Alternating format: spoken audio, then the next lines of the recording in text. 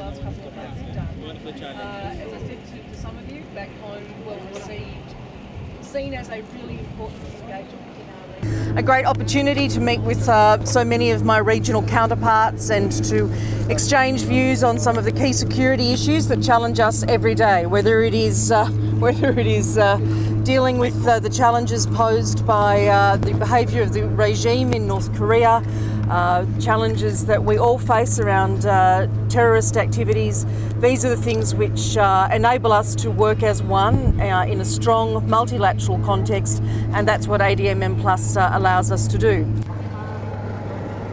You always know when you're at an opera. It was very important to me that I was able to say with enthusiasm that Australia's contribution was an important one.